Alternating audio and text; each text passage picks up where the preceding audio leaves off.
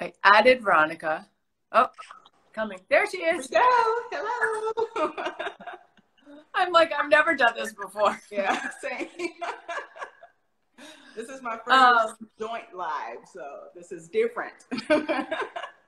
This is so fun. Yes. Hello, everybody. Let's see who all joined so far. World School 101, Rainy 2 Wednesday. Hello, hello. Hi, I'm everybody. so glad to be doing this Share the Mic Live with you, Kristin. It's been a whirlwind past couple of days. It's been really exciting to see all the engagement from, just everybody, all the others who are also doing their Share the Mic Live now. Huge thanks to Albie Knows, because her organizing this has just been a blessing, I think, for a lot of designers, both Black and white. So I really appreciate her putting this whole initiative together. And thank you for being proactive and deciding to join the movement. Yeah, I, for one, am like super grateful, because already I feel like Veronica has become a friend, and we're already talking about working together in the future. And I need to get her back out to LA so I can. Once COVID is over, you're getting back on an airplane. Yes. I say she's, Kristin is my design soul sister. We have so much in common. And it's, that's really been one of the fun things about this, is getting to know you and just really finding out how much we have in common. And so I really do feel like you're like my design soul sister. It's just been a blast getting a chance to know you. I agree 100%. So I'm just looking to see if there's any questions so far. It looks like people are just joining in and waving and saying hi. But, Veronica, when we were talking the other day, I was really, really inspired by your story.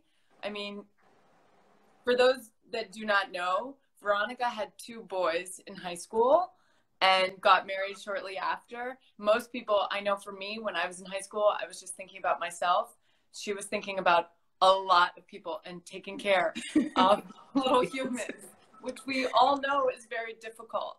Yes. And she has 3 boys now and has started her own business. So Veronica, why don't you just walk us through that, because you've had to do a lot of do-overs and start-overs, and instead of like giving up, you've learned to work harder and harder, and now, I mean, you're getting very close to living your dream, and it's just so inspiring. Yes, and I know a lot of my followers have asked me, like, how did I go out on my own? Right. And so I think it would be really helpful for you to tell them your story. Yes. So I was a teen mom. I had 2 sons while I was in school, while I was in high school. And so, basically just having to sort of navigate around, these new circumstances. And, but I made sure that my education would always be one of those things that was very important to me. And I made sure that, and of course, with the support of my family, that I was able to graduate high school, because I figured that, if I want to beat the statistics, the one thing that I had to do is make sure that I at least graduated and get a high school diploma. And so that was... and let's tell everybody that you graduated with honors. Yes. Yes, and I graduated with honors because, again, and it was funny because I actually almost got kicked out of school because I was a teen mom, so I had to, go to a lot of doctor's appointments, of course, right? Because you have to get checked up on the baby. And because I was missing a lot of school days, they almost kicked me out of school. But they saw the type of grades that I had at school, and they put me in a program while I was in school that allowed me to be able to transition, as a teen mom, and that way I could get my education going. And so because of that, I made sure that, of course, I took my education to heart, graduated at the top 25% of my class. So that was a very proud day to be able to say that even with children, because not just one, it was two. So even with children, you know, your dreams don't have to stop because of, you know, changing circumstances. Definitely. Yes.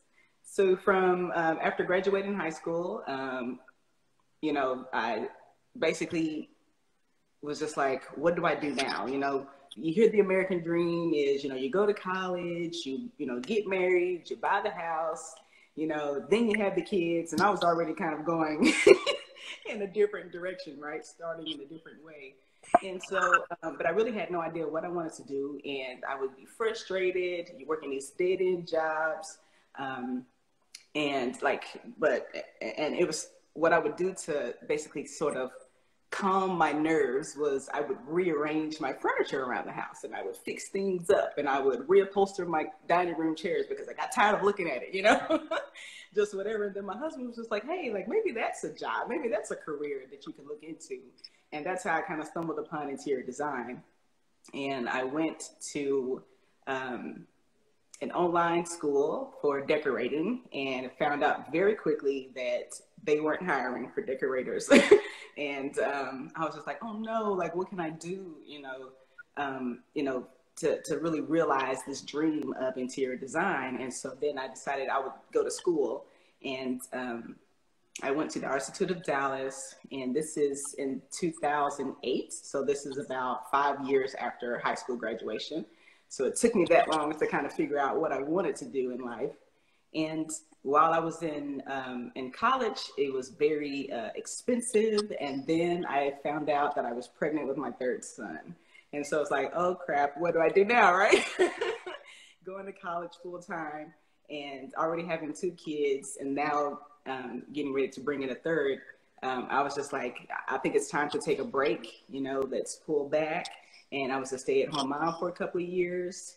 And then I decided to go back to school. So, because again, interior design is my dream. I absolutely wanted to make sure that I pursued that. So I went to a junior college, El Centro. And when I enrolled there, they said, oh my gosh, I'm so sorry to tell you this, but because you came from a public school, we aren't going to take any of your credits. You're going to have to start over.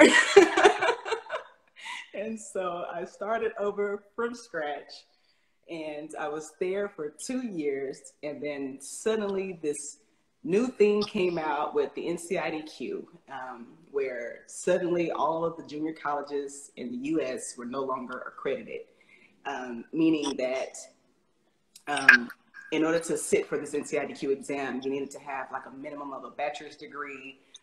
You know, you had to sit for an apprentice, all of this other stuff. And so I was like, well, I'm at this junior college. I don't have a bachelor's degree, and I really want to do interior design. And so I decided that I would transition to a different school, went to UTA to earn my bachelor's degree. When I got there, they said, oh my gosh, so sorry to tell you this, but your credits aren't transferring. You're going to have to start over. So just imagine this, you know, having to start over from scratch again. And I've already spent 2 years in school, and now I'm going to have to spend another 4. And, but I decided that, you know, I really want this. I'm not going to stop. I'm going to go ahead and go back to school. And I started over. And I just graduated 2018 with my bachelor's degree in interior design. And I'm just so excited to be able to say that I didn't let this journey stop me. So when you think about it, Veronica, sorry to yes, interrupt. It's so awkward on here, but I think like so many people would give up at that. Like, yes. First of all, it's expensive, it's exhausting. Yes. 3 kids, and like the fact that you didn't give up is Yes. just so inspiring. And then not only were you going to school, but you were also like chasing so many different jobs and internships to fully educate yourself to be the best you could be. And it's just so admirable and inspiring. Yes, I decided to go and do some internships so that way I could really like get my hands dirty and learn while I was in school. And also because, I figured, if the more hands-on experience I get while I'm in college, the easier it would be for me to get a job right after school. And so I would, just kind of look online to search and see, is there any designers that are hiring? And I came across this designer's work, and it was just, it was amazing. It was beautiful. And I reached out to him, and I was like, hey, can I pick your brain? I would love to, get an opportunity to work with you. And this man was Mikhail Welch. He is on-screen personality for the Steve Harvey Show. He's currently doing his own show called Murder House Flip on Quibi. And so being able to work with him has really been amazing because he's really taught me a lot about interior design. And it was through him I was able to kind of open up this world of set design, hospitality, residential, and really get my hands dirty. So amazing. Yeah. And then, I mean, it sounds like you've had a lot of experience. You've gained a lot of experience through him and others. And then you decided to go out on your own, and then COVID hit. Yes. I mean, can you catch a break? It seems like it really does seem like I just can't catch a break. So again, working with Mikhail Welch, he's taught me so much. I even, locally went, also internship at a couple of other design firms so I could learn commercial design, learn hospitality design, learn residential, so that way I could really see where I fit in the design world. And so once I got some of that experience under my belt, I decided, it'd just be, really fun to, at least I thought that I found a firm that I would appreciate. And the week before Thanksgiving, they let me go. And so I was like, oh no, what I'm going to do for Christmas, what I'm going to do for my kids, you felt really bad. Who likes to get, let go from a job, right? It's just really disheartening. And then in January, I decided, you know what? I think I'm just going to take the bull by the horns, and I'm just going to do this myself. And I'm going to go out and start my own business. And then COVID hit. And COVID said, we're going to put a little, hitch in the get up here, and and we're gonna, figure something else out, But it really has been a blessing in disguise because with everything transitioning online, I really had to sort of change my business model, and that's how I came across, more so doing the renderings, which I had learned while I was in school, but now it was just becoming more popular because people aren't, comfortable with designers coming in their home, and they would rather just do online design. And so that's what I've transitioned to, and it really has taken off. So it's really been an exciting opportunity to kind of take on this new realm of the design world, which is e-design. Yeah, I mean, it's e-design. I do a lot of e-design even without COVID, and I think it's awesome that you've been able to pivot and make money during this time. In fact, Veronica and I have been talking about her working with me on some of my clients, and my clients paying her to do my work. I did not go to interior design school. I was not as smart as Veronica to realize, the child and the young adult who was constantly rearranging her room could actually do this as a living. That didn't click for me until much later. So I think that's great. It seems like people are inspired, and I don't see many questions. Does anybody have a question for either one of us? I know some people wanted to see these lights I have behind me. Oh, yes.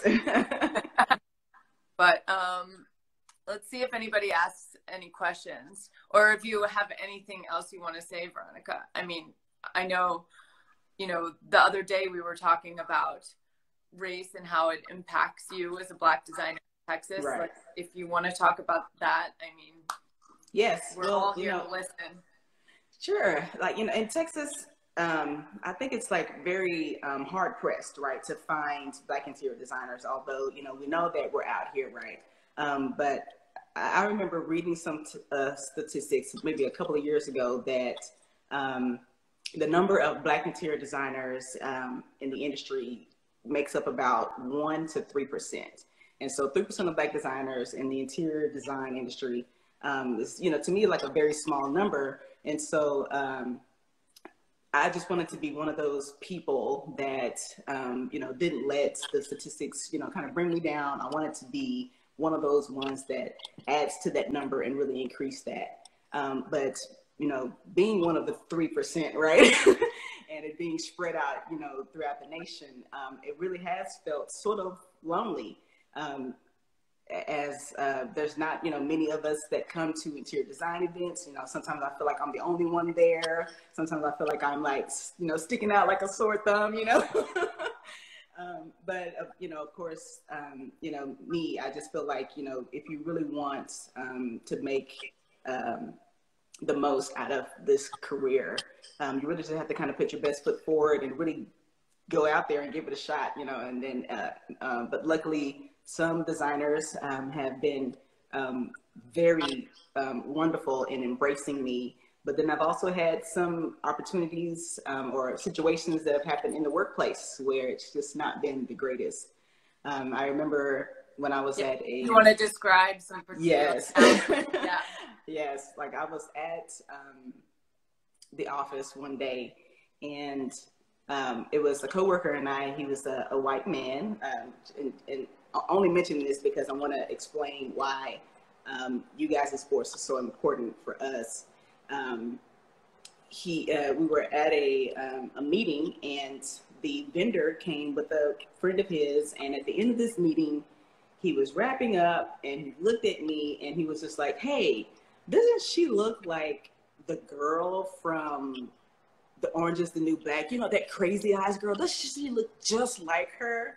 And I'm looking at him and I'm in shock because, you know, I don't want to be, you know, the angry Black woman, right? I don't want to be the one that just goes off and I'm like upset and, you know, and I'm also shocked. I'm hurt. I don't know what to say. And I think that my coworker looked at me and he saw the shock on my face, and he was just like, "Oh my gosh, no, she doesn't look like her. Don't you ever say that again," you know.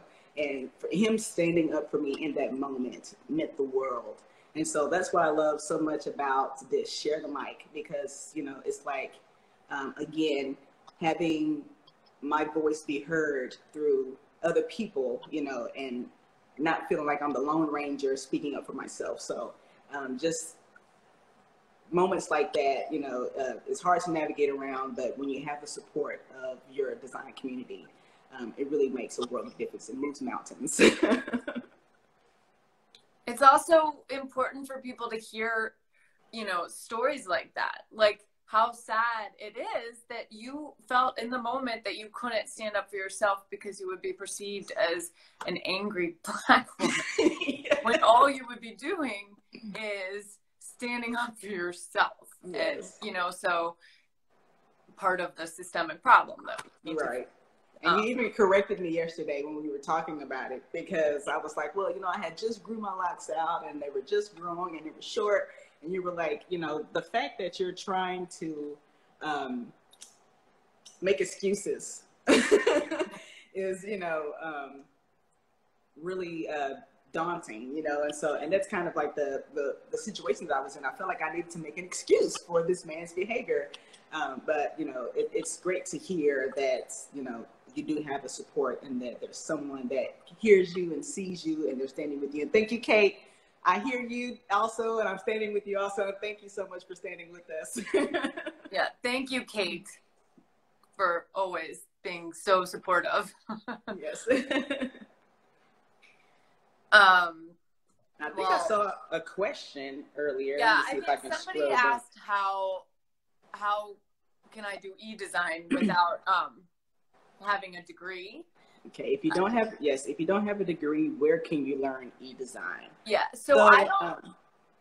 Well, we can both talk to that. I think for me, I'm not a trained interior designer, and I don't purport to be one. I am interior decorator, stylist. You know, so for my clients,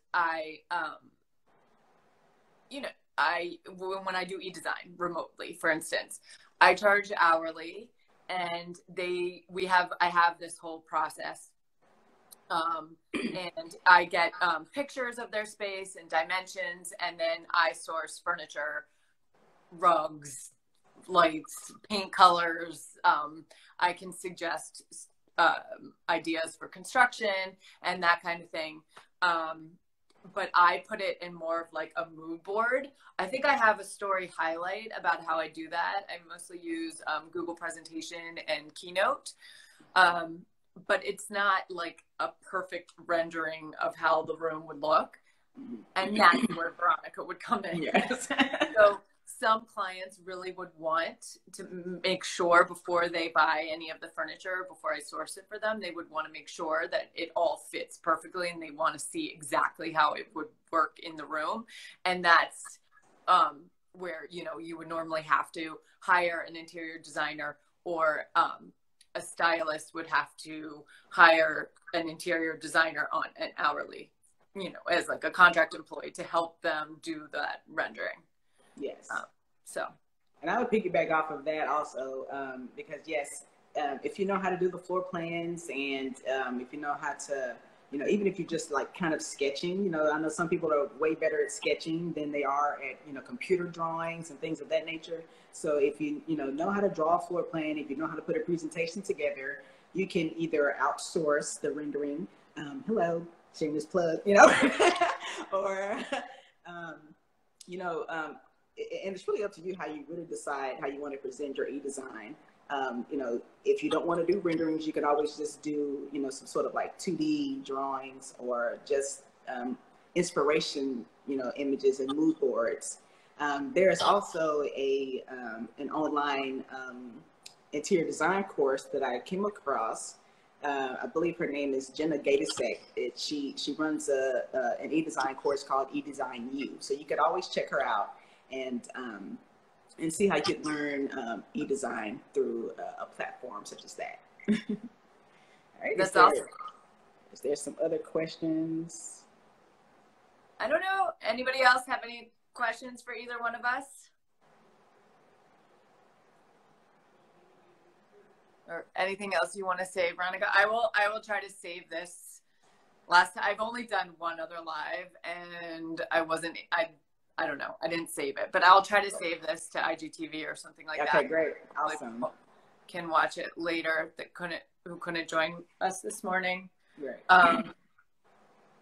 Well, I do want to speak on one topic that we do have a question. Is there anyone who inspires you with design? Yes. So there are a couple of companies that I follow that really speak to like my design aesthetic and that I really love. And one of those companies is Alder and Tweed. I just really love their design work. I mean, I really feel like they're like my design twin when it comes to aesthetic. And then I also just stumbled upon a woman. Her name is, I think she goes by Happily Gray. I just really love like her fashion sense. And she also does some design work as well. And so she really inspires my design as well. And then, of course, my mentor, Mikhail Welch, he just came out with his own furniture line, and I just learned so much from him. And we really do have sort of a similar design aesthetics as well. And so he definitely inspires me. Oh, look at her. Hello. Cutie pie. Again. That's Veronica. You want to say hi to Miss Veronica? Hi. Hello.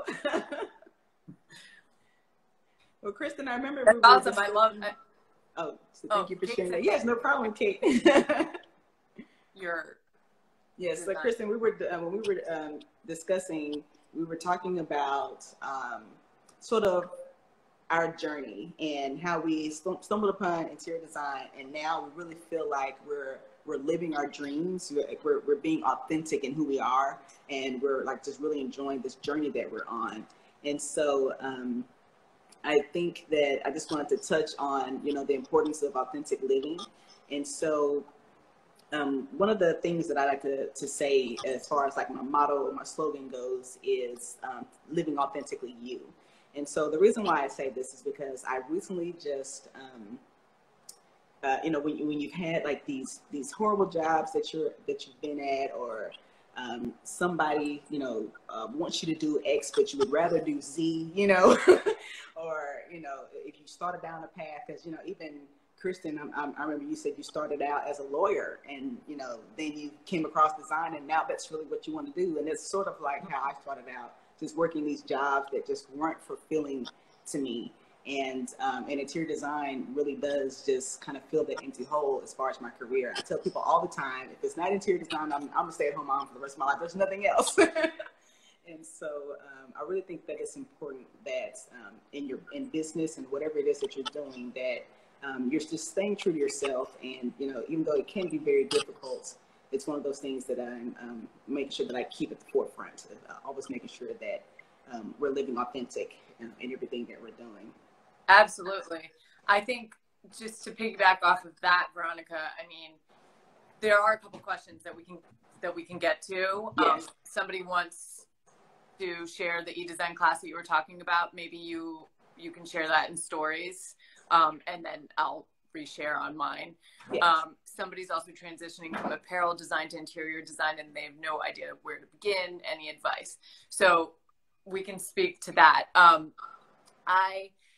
About being authentic, I think, especially if you're going to put your work in the public eye, like you're starting to do on Instagram and what I've been doing for the last few years, it's also hard not to, you know, compare yourself to others or go down the rabbit hole of like, why, like lately, like, you know, like I'll post stuff on Instagram and I feel like nobody's seeing it. I can see my insights and I'm like, why is nobody looking at my work? Why isn't anybody liking it?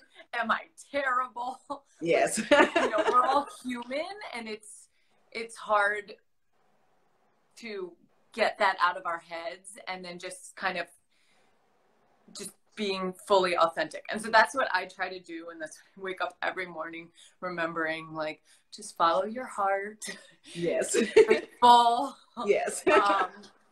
Keep doing what you're doing because yes. you're proud of it. And so I think, you know, obviously it's hard, but yes, and persistence is key, so you have to definitely keep going at it.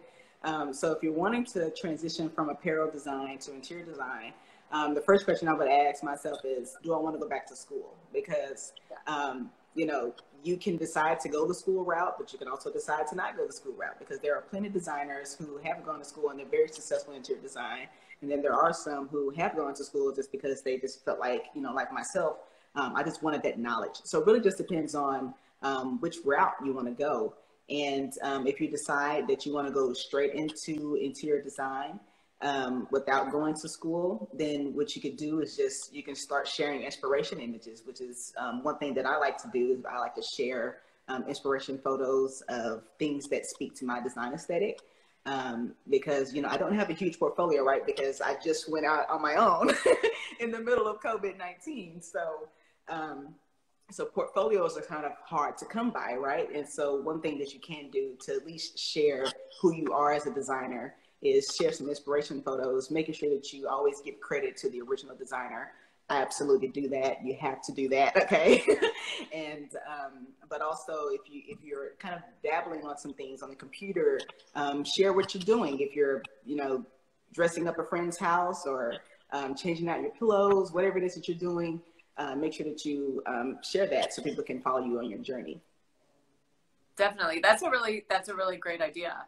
I mean, there's a lot of big accounts out there that mostly share inspiration, which is helpful for all of us to get. Yes. And to also share on Pinterest and get that going. Yes. Too. Yeah. And make sure that you have a website going, because we're in a digital age now, and everybody, you know, needs to have something to click on and to go see.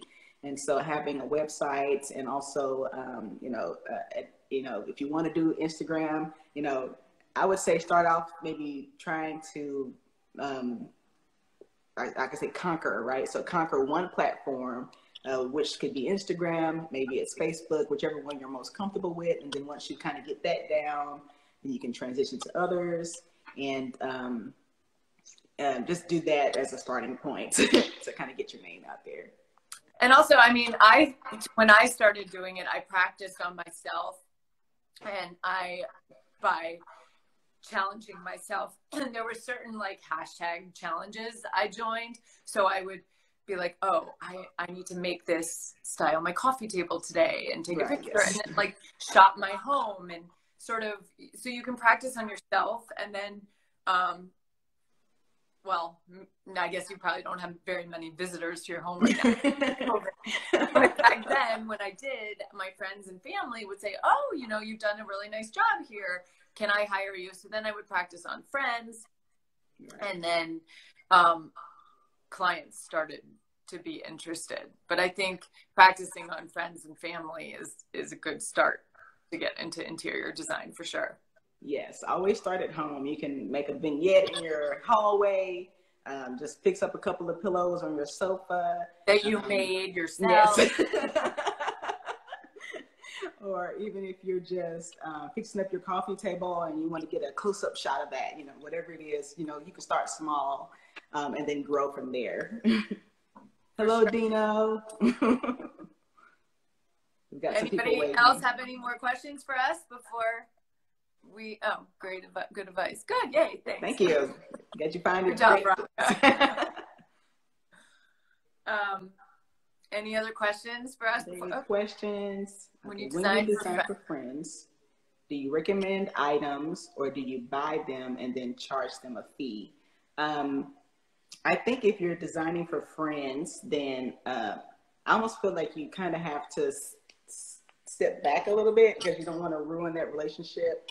And I think it's better that, you know, and this is really up to you how your relationships are, but I personally think that it's better to maybe just recommend an item and then, you know, maybe kind of give them some guidance and then let them take care of that. Yeah, that's a good idea. I've decorated for a lot of friends.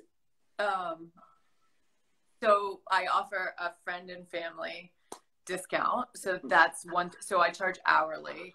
And then for most of them, they've ordered their own product. So what I generally do is we'll send a design board of how the room or deck or whatever would look with the furniture, and then a product list, and they can buy it on their own. And if it's from a store where I get a trade discount, like they can usually call the store and use my name to get the trade discount.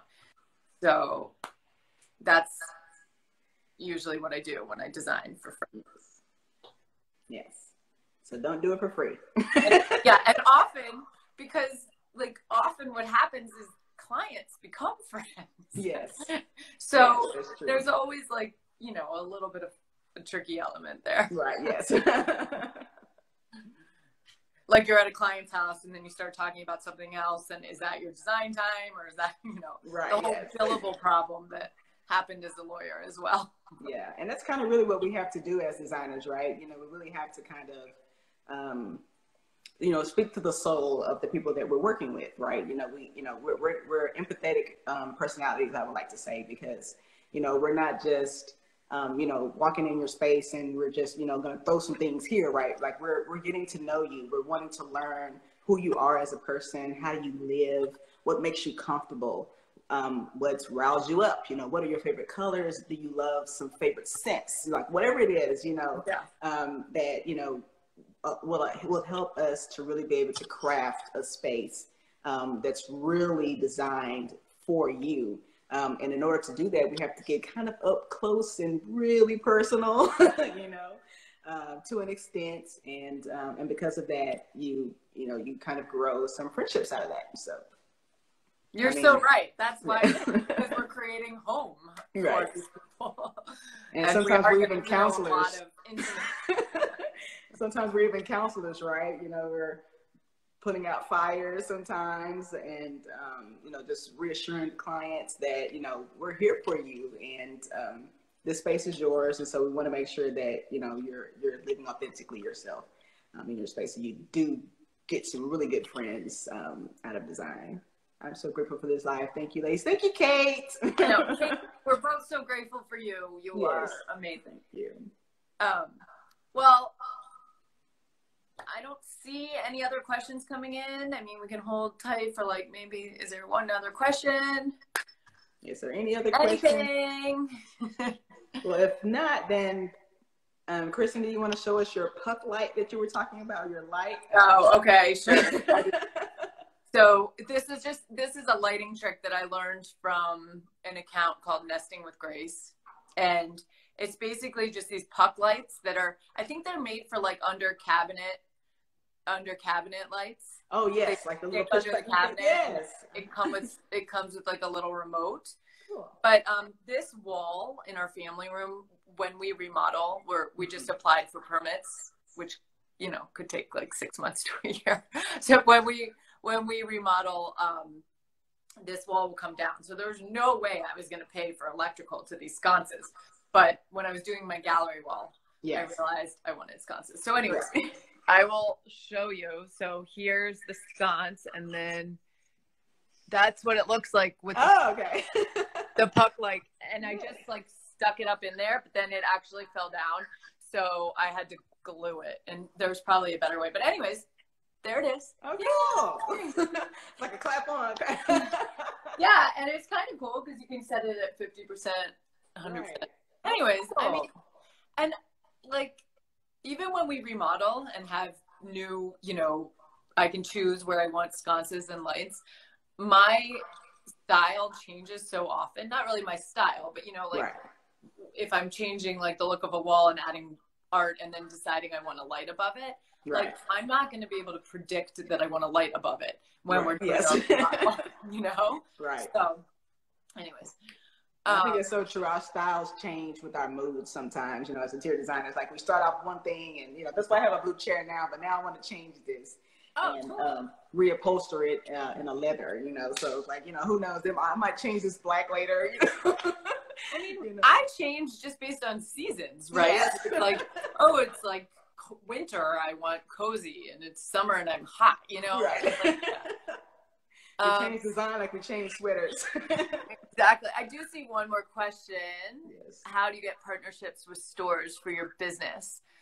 So, I've talked about this briefly before. After you get 10,000 followers on Instagram, you can get a business account, and that's what brands tend to want to see, because they want to see the statistics, like how many people are liking your posts, how many people are engaging in your posts, that kind of thing. And by the way, that's one reason why influencers get bummed when their posts don't do that well, because it's important for their business and their egos. Anyways, so I started off, once I hit 10,000 followers, I started off by like just emailing stores and brands that I loved and for products that I really wanted in my home that I would buy anyways, if I could. So I would be gifted product. And then in some cases, the brand will pay you on top of the gift. But I know for me, I feel like Instagram has become like a lot of ads lately. Mm-hmm. And I know, and I try to support other influencers who have ads, because that's the way they're getting paid. That's the way they're making a living. But Instagram is also pushing ads that I don't follow, you know? Yeah. So anyways, I try to be mindful of that and only work with brands that that I love and that I would want to share even if I had bought it, you know? I don't know if that answers your question. Yes. Are there any questions? Veronica, this has been fun, and I could like sit here and talk to you all day. Yes. Well, I do want to go ahead and leave off with making sure that you head over to my page, because I do have a giveaway going on right now. And so I don't know if you've seen my takeover on Kristin's page, where you see some of my renderings and some designs that I've been doing. And, you know, sometimes I do some of these for other designers, others I do for myself. And so, but this time I'm doing a free giveaway for a free home office rendering. So if you have a home office that you're needing to revamp, I know we're in the middle of COVID-19, but that's the whole nature of us working from home, right? So we want to revamp your space, and all you have to do is follow me, then send me a picture of the space that you would like to have revamped into your home office. whether it be your current office or even if it's a little corner in your kitchen, whatever it is. Follow me, send me a picture of that, and then I will choose one lucky winner to get a free rendering from me. Awesome. That's awesome, Veronica. I mean, like everybody, well, a lot of people are working from home right now, and I know I want this. Right. But I think what people might not understand is that's a lot of work that you're giving away for free, because you're choosing furniture, you're putting together a rendering, which could take, you know, over 10, 15 hours. So that's so generous of you.